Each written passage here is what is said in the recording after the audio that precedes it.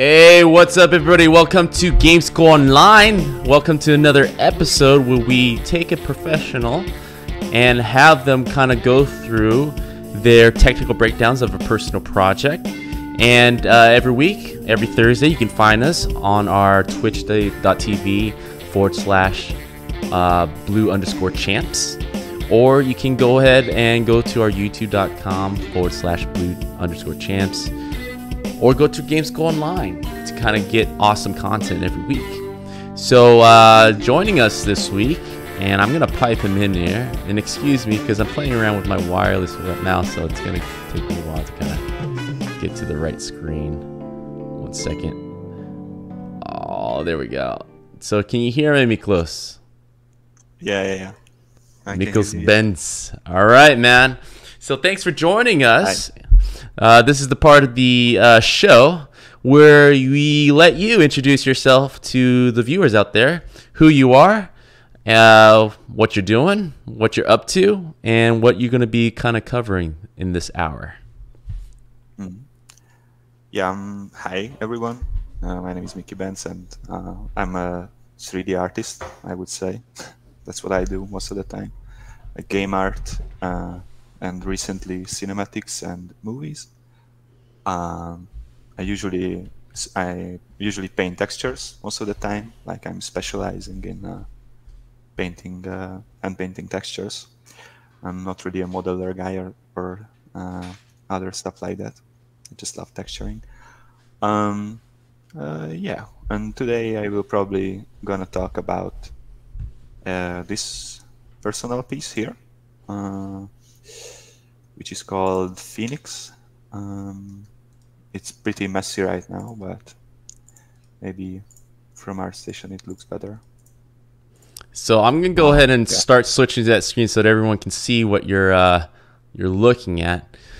I came across your image, man, and it really stand out. You're being modest about your modeling, but obviously you got to have models to texture on. It really pops out. So you have a very unique style, very painterly, and one of the key things I think people notice right away, it looks like a painting. Is this something that you've always been interested in to achieve? Basically, I was starting out with painting weapons, like World of Warcraft style weapons, like most people do when they start hand painting. That's what really got me interested in like hand-painted art at the first place, like World of Warcraft, and like importing my models into the game on a live realm. I was hoping not to get banned back in the early days, and from then on I just started. I always worked on something personal next to my daytime job. When I got home, I always painted something or worked on a model. And eventually I realized that maybe this shouldn't be just game art. Maybe this game art thing could move on to more into the realm of illustration. And I found concept art by Corey Loftis. No, not Corey Loftis, Corey Smith, sorry. Sorry, Corey Smith, it was my bad. But I found found this one here. I was like, this could be like totally be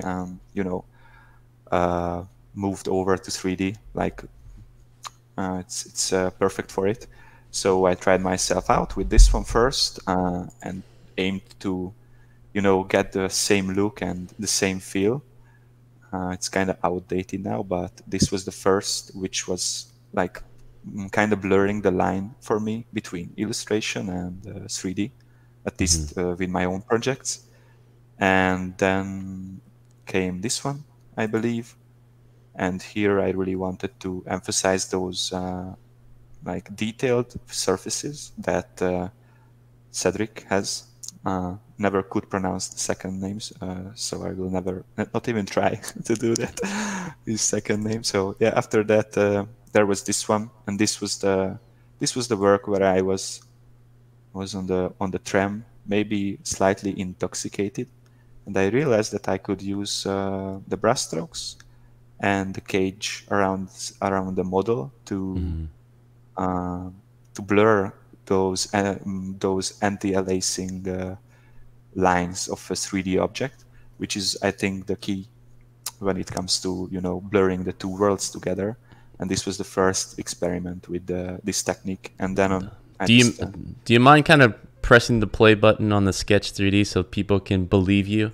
oh, Because it's so at first glance it's like there's no way. It's insane, man. And like you gotta have to really break it down for us on how you were able to achieve this very painterly look on a 3D object. It's very uh, unique, man.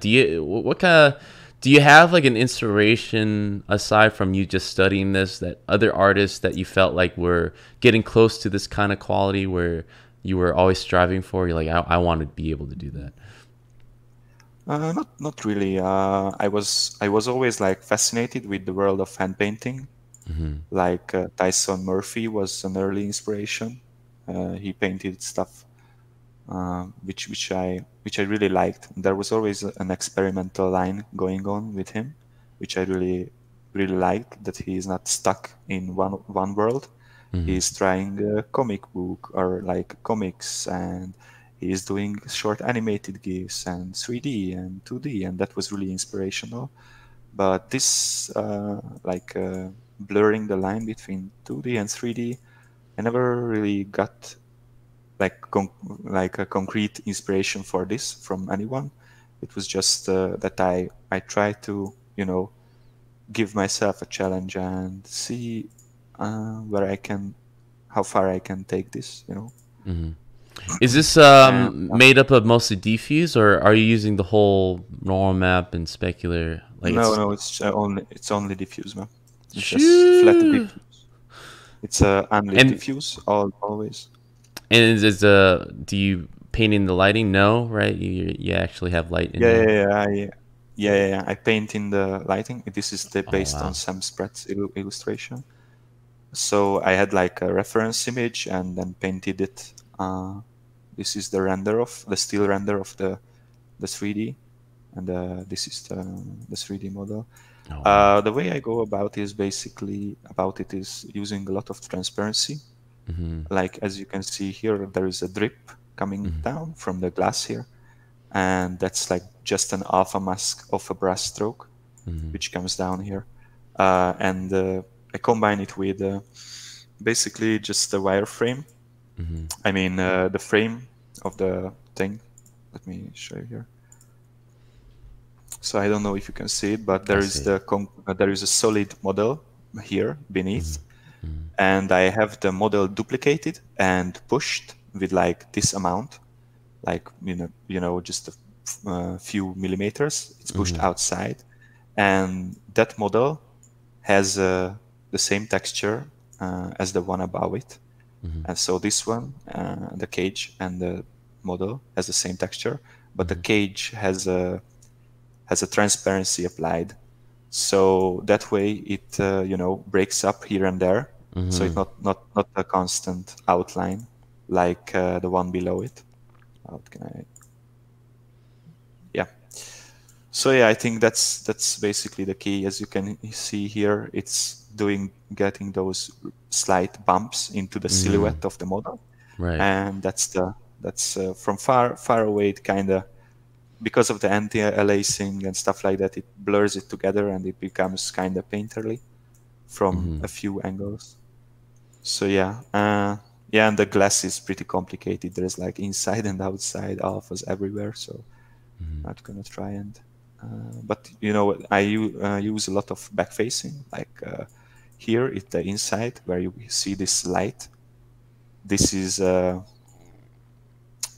model that is flipped inside. So if you see it from this angle, if you, let me show. So this is the model from the upside. If you see it from this angle, it's going to be see-through, but on the other side, it's not see-through. So as we go around, we only see the inside of this, this sphere or this sphere-like thing, and that is called backface culling in 3D art. So in 3D, like the planes are not two-sided by default. You can only see one side of the plane, and if you go around it, you cannot see it. So that's basically what I use to my advantage here. Hmm. Just flip a lot of the things outside, and that way it kind of looks like a painting. Hmm. I think you invented a new style here.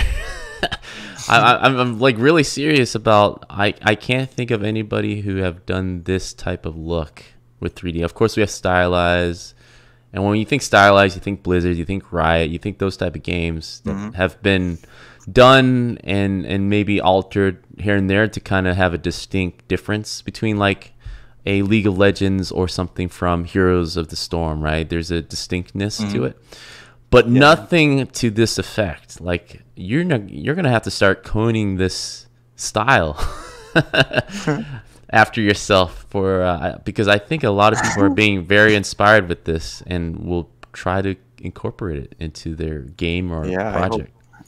I hope so. I've been to. I was. I visited Berlin not too long ago, a game company there. And they were basically just interested in how I did this and what was the method. Hmm. And I give them a talk or something about it. So I think it's the way I learned 3D was through the internet. There were no really too many tutorials or in Hungarian when I started out. Hmm. Hmm. When I was 12, it was like 3ds Max 6. It's a Hmm. long time ago, and I learned from the internet. And there were a lot of people who shared their like processes and made tutorials for free. And without those people, I wouldn't be where I am today. Hmm. So I kind of feel like it's the I must make the path that I took available for the upcoming generation as well. Hmm. So that's why I always do my processes and workflows always see through.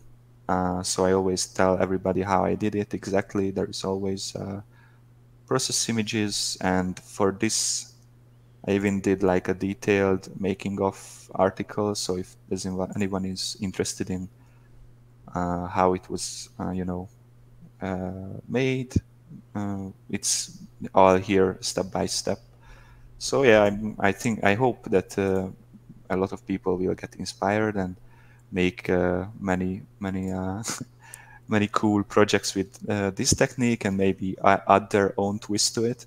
It's Hmm. just an idea. I think it's always good to evolve these things. So I hope people will join the fun. It's pretty good to do these things. I really enjoy them. It's very charitable of you. We just had recently a guest last week, Igor, that had a Hmm. similar story because he grew up is located in Croatia and very Hmm. much the same. The game development scene over there is very new. And so there's not Hmm. really schools or access to or people that really know about the game industry that much. So Yeah, like yeah. you, he had to learn things on his own and are self-taught. And what I've noticed Hmm. about you guys over there are very driven, focused, and disciplined, and Hmm. purely passionate about the industry, and have gone very far because of those reasons. I think we talked a bit last week, and I kind of want to probe your mind a bit about this subject. How uh, I live in the United States. We have a Hmm. lot of access here. We have schools here as well, and the game development scene is at least um, more developed, and people have the ability to go to school to learn about these things. But I Hmm. also find that in these schools, there are, I'm sure, in your country too, just lazy students, where even with all the access, they don't push as far as they can. Um, just Hmm. basically, they have other types of distractions and to eat their time. How do you feel about that general subject? Like, are people in Hmm. Hungary usually very driven just based on circumstances and within at least art Hmm. that is not very popular, right? I'm not sure if it's a region thing. I'm not entirely sure about that, but there is definitely a distinction between personalities and how someone approaches learning So for me, it was always experimental. I'm too dumb to learn from other people's mistake. Mhm. So I need to go there and bump my head against the wall 100 times until Mhm. I find a door in the dark, which was already pointed out by 100 people that you should go that way. But I was like, no, fuck you guys. I'm doing it on my own. I'm Yeah. just going to bump my heads into the wall, and Yeah. after that I find a door. But it's like for me, it's like a training that even when I have no guidance, later on I will still be able to find the door on Mhm. my own if it makes any sense. So I was always trying to yeah, do things on my own and discover all these things, and find a new fascination for me to keep me interested, because I get bored really easily. Mhm. And if I accept work and I start working on something that I'm not really interested in, I can kind of tend to slack off. So I need to get myself inspired again. But there are definitely some people who are like living the illusion of buying knowledge. I think to a degree you can understand from other people's mistakes on uh, how you can do this, how you can do that. Like you can increase your like your learning curve by 20% or something like that. I'm not sure about the concrete number, but some people are just like constantly buying new tutorials, new brush packs, and everything, hoping that it will you know give a shortcut. But I believe that you cannot skip the mileage. You must get in the work. And whether if you do it through school, like in a university for 3D art or 2D, that is cool also. I mean, cool. People can be motivated there as well. So I think it depends mostly on personality and how much of a gap somebody tries to fill in their own life. Mhm. Like I think most people who become like really really great, like the great singers and the comedians and stuff like that, always have like some kind of something lacks in their lives. Mhm. And by pursuing something fiercely and very intensely, the feedback loop, like getting the followers or getting the recognition and the fame or money, whichever they like, Mhm. will come back to them, and that way that gap will slowly be filled up a little bit. But without hunger, you cannot achieve greatness, I feel like. So Mhm. yeah, uh, maybe hunger is not I mean literally hunger is Mhm. not the right word. It's just a metaphor for it. So No, I think you're totally correct on that. I completely agree. Like going back to kind of what you're saying, I learned exactly the same way that you do. There mhm, are I'm myself very dumb. I think there are people out there that can get instructions, hear it, and then be able to process it and able to execute. I am not one of those people. It takes me 1,000 mhm, times to make mistakes to finally master it, and I'm usually when any skill, not just with art, I'm usually the mhm. first one to be last. Like I'm just the worst when it comes to things. Yeah, yeah, yeah. But it also, I think, to our advantage, teaches us hard work, and that Mm. to achieve anything, that we have to put in the time and dedication to get to that level that we feel that can be competitive, right? And And it's also a tool go ahead.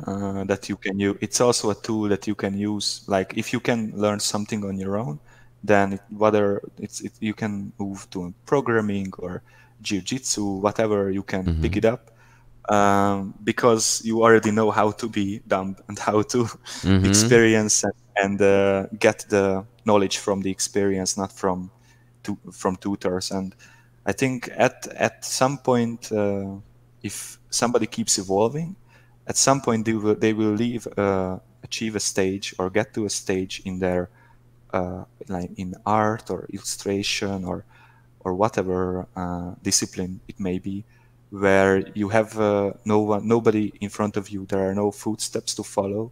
There are no more instructions that you can download from the internet, and that's where but that's where the innovation and learning things on your own, I think, becomes really, really handy.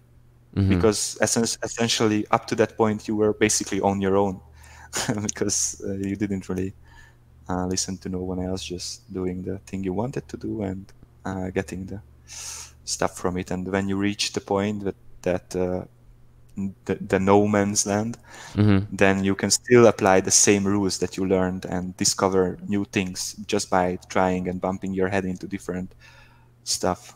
And that's not bashing on schools or anything. It's just my way of doing it. Yeah. But are you still I mean, you're a 3D artist as well, or you're so a little background on the listeners. I'm gonna bore them a bit because they kind of know who I am. So I've been in the industry for a while now, over 12 years as a environment artist, but I've been moving to more like a business management kind of role in recent years. So I've been around. I've been through AAA. I've been through mobile. I'm testing indie right now. So when I look at artists such as yourself and like guests like last week or the week before who are mostly self-driven and don't have like the access of what Los Angeles studios are, but are still making a name for yourself, I get jealous. Not just jealous, but like I in admiration, because I feel like that is the future for all artists, to be able to survive and market themselves. Because I kind of shared this, last week in many episodes before, where I think AAA guys, especially guys who work on big games, we're so shepherded, like we're so safe in like those big companies that when we get home, we're not very driven to work on new stuff, personal stuff, and learn new techniques and really push the boundaries, because we often feel, I think at least for me on a personal level, I felt like, oh, I made it. I'm working on the biggest game this year. I can go home and enjoy life, right? I'll do other things. But like the game industry, as you know, like the tools and techniques and technology just evolve so fast that if you just sleep on that, you will be behind the curve very fast.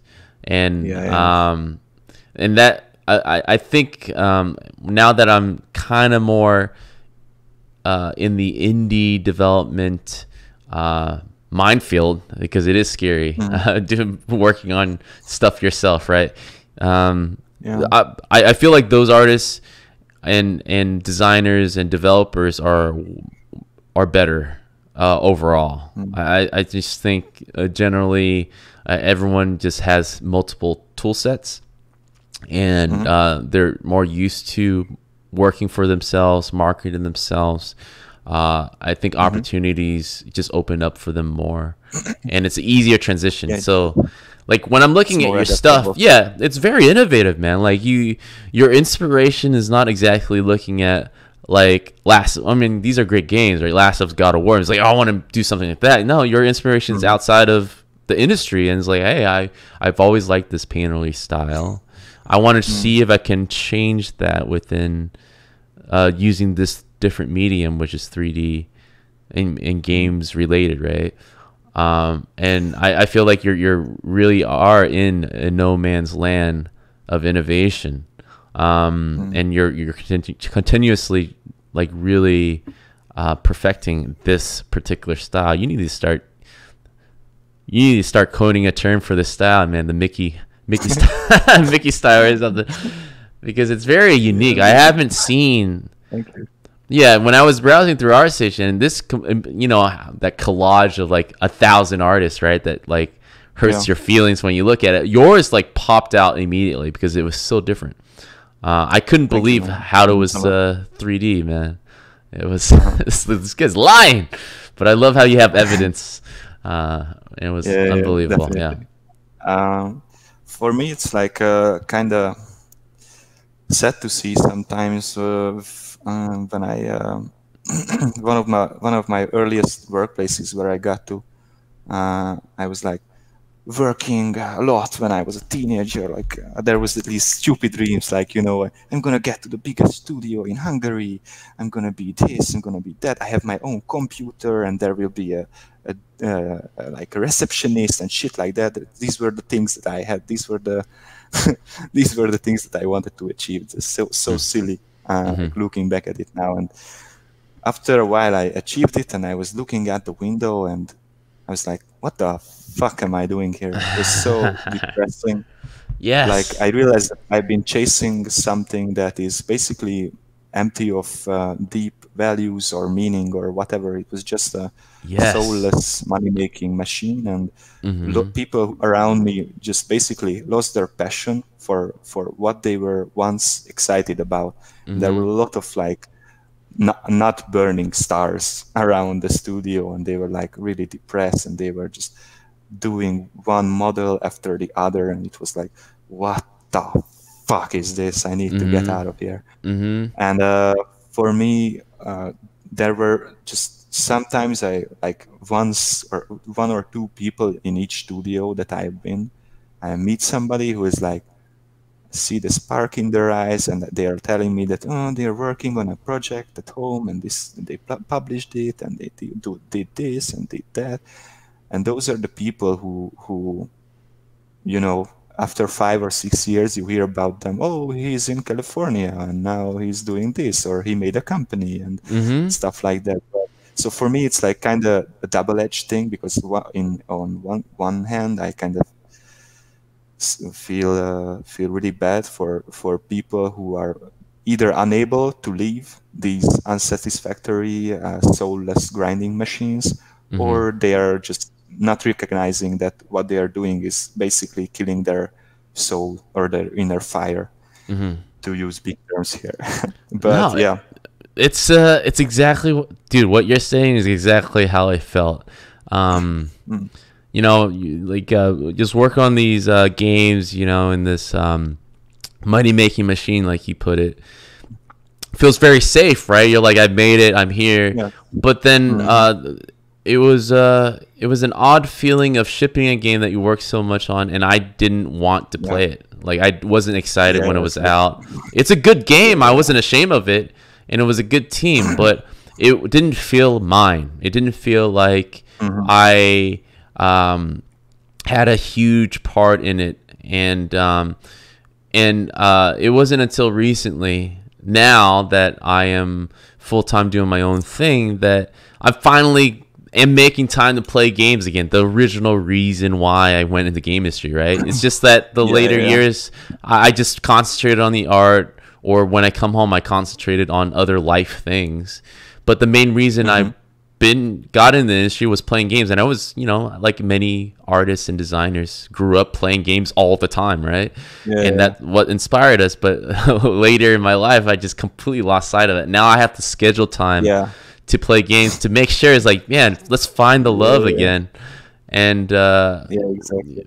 now I'm finding artists such as yourself, and going through and paying more attention about the craft, more so than Hmm. the end product. I really feel different. I really feel fulfilled when I complete something on my own now. And it's I don't know how to Yeah. describe it. I think every artist kind of go through that journey where the responsible self. Hopefully. Yeah, well, the responsible self always tells us, like, well, this is what you love, so make money so you can keep doing it. All right, Hmm. I made money, but I forgot why I'm doing this, or I'm just doing it just to make money now, not doing it, and then I get money on the side, right? It's Yeah, it's like little problematic for me in the educational side. mhm, Like we ignore philosophy mhm, mhm, completely. Basically, mhm, I feel like there is not many like where I grew up in the school. There was always like the goal is to get a job. mhm, That's what you're doing. mhm, But there were no talk about does this job fulfill you? Does Life this job fulfillment. make Yeah. the world better place, or your environment, or there, or does this will it feed you with a deeper meaning? Of Yes. course, money is like an essential thing to have, and yeah, it's needed, but at the same time, I think it's pretty overrated somehow. And there is not much talk about the other like values which you mentioned now, that getting connected to what fulfills you is like totally a secondary thing in schools, in most schools. It's just like, and if you have money, then maybe you can get to that point. But I think it's leads to a lot of like health issues, like mental health issues, and generally just, you will have money, of course, that's fine. You will have things, you will have things to show your friends, but inside you will just rot away. And I don't think Right. it's a good route to take. Yeah, a lot of artists don't come back from that. That's the thing. They get so lost in it. They're so secure. They're so afraid of taking risks. It's very hard to be like, I'm just gonna pursue my passion again, which is an expression of life, right? Which is what art is. And in the business of art, you can have some of that. Sure, you can still express some art or some life into art, but it's mostly about making money, right? It's just like go ahead. you go ahead. Yeah, okay. So what I feel like sometimes is that like illustration and lot of work on ArtStation, and a lot of work that we as we as artists do, like game art and stuff like that, is basically a wrap, like candy wrap, beautiful candy wrap. So maybe I have this glass of bottle here, and somebody wants to sell this bottle, and they will come to me that dress this bottle up in such a way that people will buy it. And sometimes that's what I feel like, that maybe we have this game, we have this music, or we have this movie, and make it beautiful so people will buy it. And this is where I think responsibility comes in a little bit, that dress up stuff that you think has value in it. This is what I try to get myself to do, because I was through the school and not paying too much attention to like philosophy and stuff like that. I was always like pursuing that, dress up somebody else's stuff, get paid, and be happy. Right. But I think there is another approach where you can maybe figure out what you want to sell and dress it up with your skill set.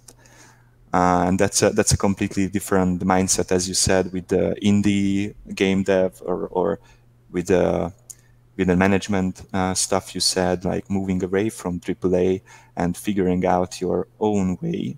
And you may be using your drawing or art to dress up that thing that you feel like will, inspire others, or will make this world a little bit better, and put that into a beautiful candy wrap and sell that to the people.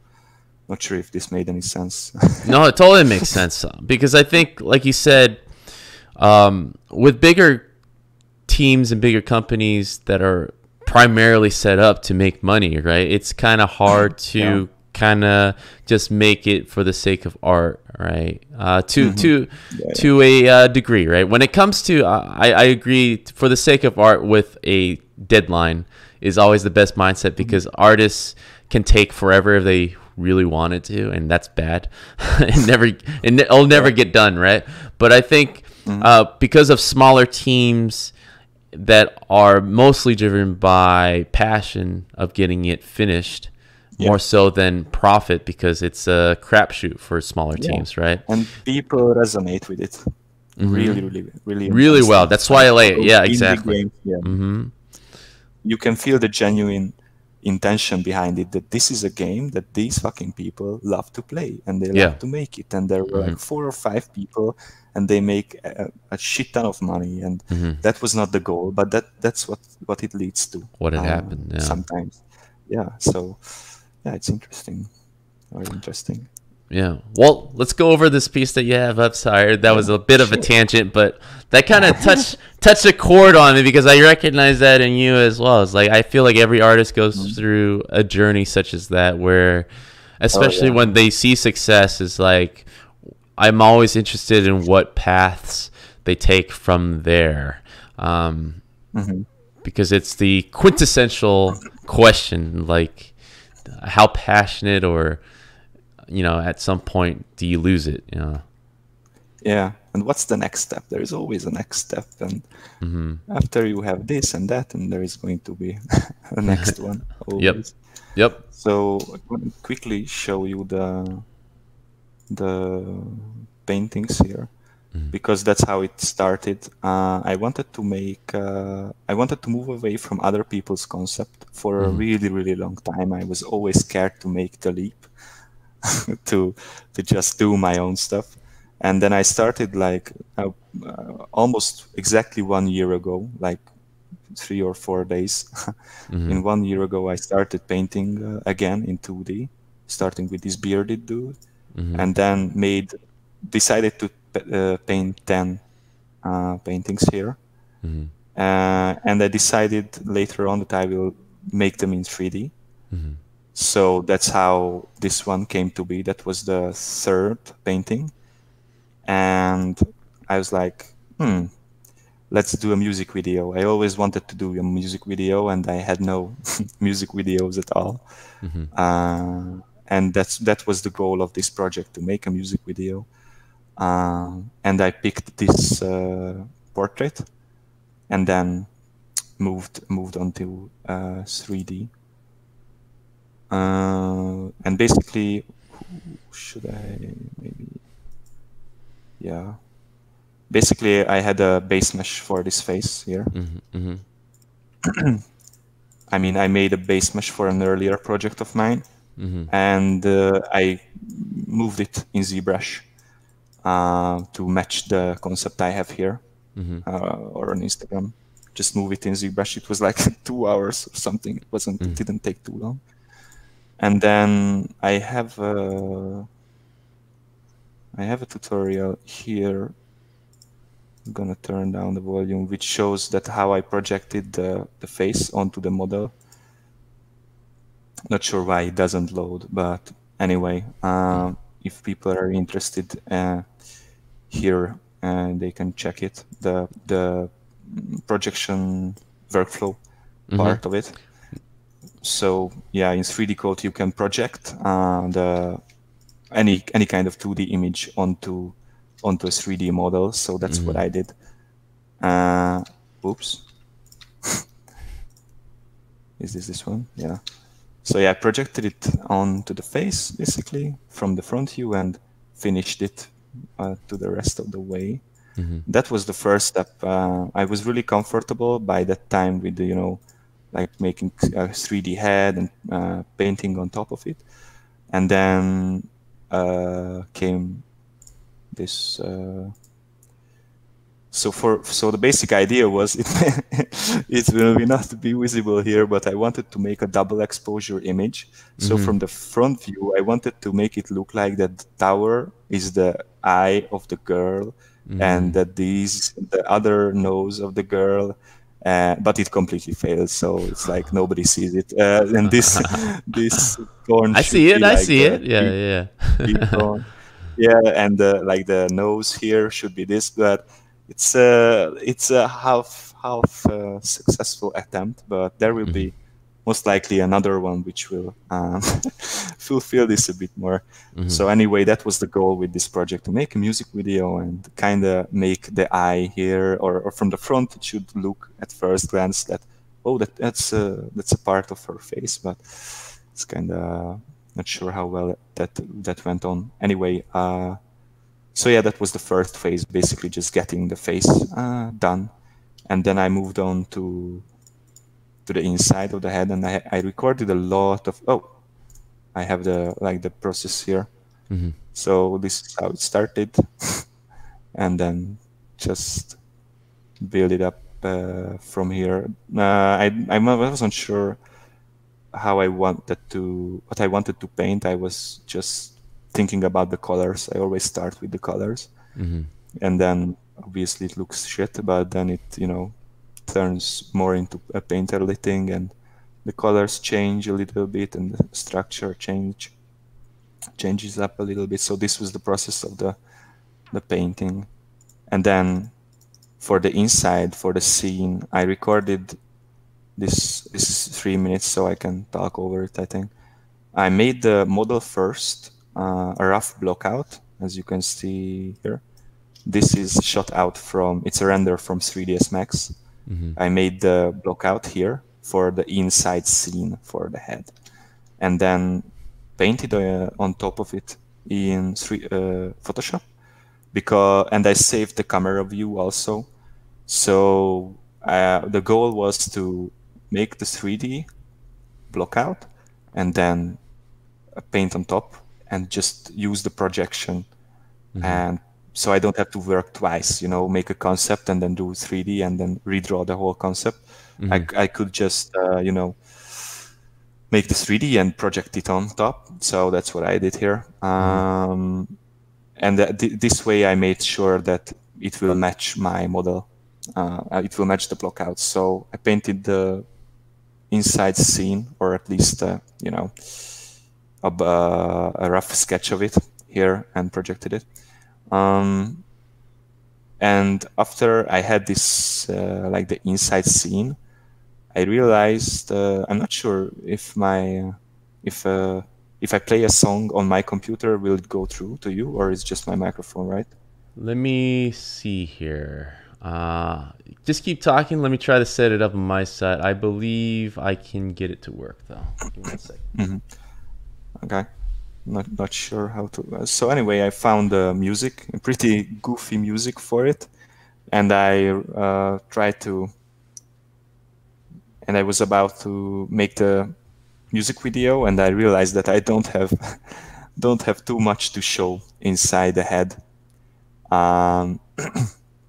So I decided to fill it up with more objects, like eventually I made a sloth and a shark, which are inside the girl's head also, just so I have more focus points that I can show in the music video, because at first it was really, really boring, or there were not many things that I could show in the music video. So yeah, I wanted to make it a bit interesting. And also with this project, which was new for me, that it was really, really, really personal for me,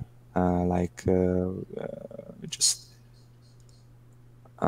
dealing with my own personal life in 3D. Basically, it was art therapy for me. So not sure how apparent the story is for the viewers, but basically what I try to do here is, rephrase my own feelings with vertices. So yeah, that was a goal here.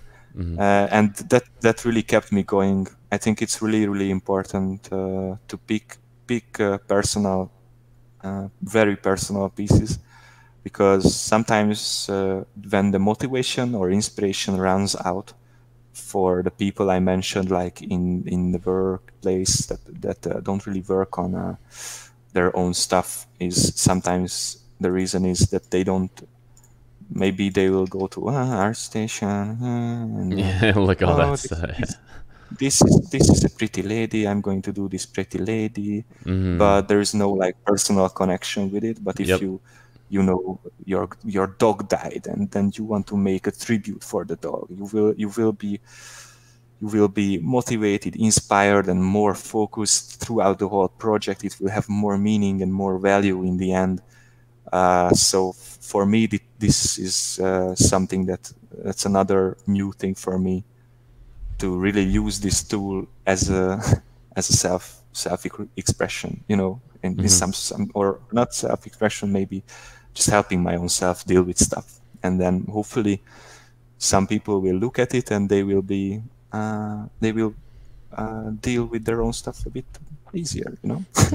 Well, your art style is yeah, your art style is very unique, right? And it's very personal, and your story. I think I figured out a way that I can play your music video, but I have to mute you. So if you want to go ahead and start playing it, I can get that going, and as soon as you're ready to come back, I'll pipe you back in. So we can start. Yeah.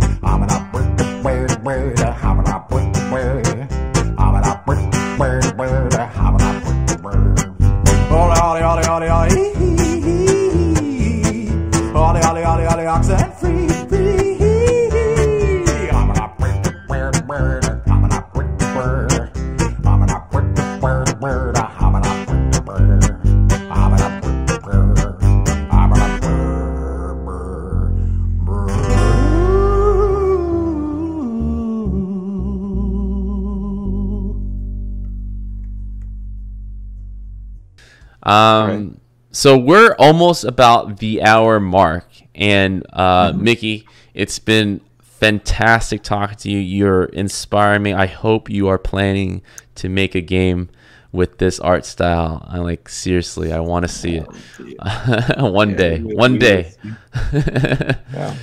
But this is the parts of the show that I'm gonna go ahead and switch to you. Give me a second. My mouse is like asleep. That I'm gonna let you shout out, give attention to, or tell people where to go, and promote yourself in any way that you want. So go for it. So it's right. Well, I think I pretty much showed everything here. It's my art station if you want to have a look at the other projects. Also, I have here with this project, I made a 5-hour long tutorial. It's on YouTube. It's freely available for everyone. So here through my art station, you can find, this is the, I think it's the texturing. There's 2 hours with a commentary. I go over how to paint textures and how I go about game art in general. So if you're interested in that, there is like 5 hours of that on YouTube, and the projection, which I already mentioned, and there is like weapon texturing tutorials, and these are all for free.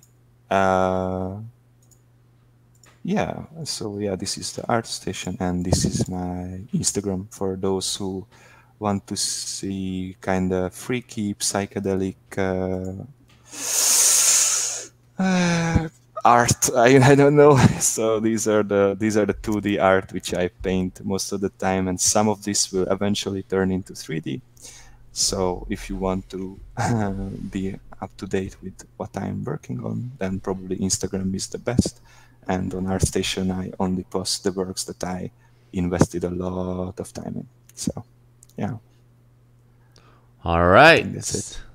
Well, thank you so much, Mickey. It's been fantastic having you on this show, man.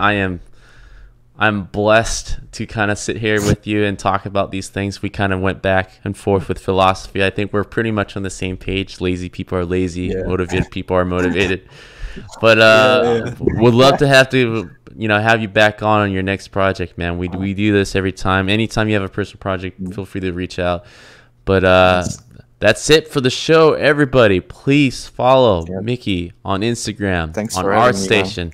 Yeah, of course, dude. It's been huge pleasure. Everyone's kind of like, it's an instant head turner, man, looking at your work. So to be able to say you go to the ArtStation front page and among 1,000 yours clearly stood out, which is exactly what happened with me. It's a huge thing to say. So congratulations on that. So that is pretty much it, guys. Thank you so much. I will follow up with you guys. We're here every Thursday at 11 a.m. Pacific time. This is a special time, so thank you for anyone that was able to join us earlier than usual. If you catch this, you're probably watching us on youtube.com/GameSchoolOnline. And thank you, everybody, and see you guys next week.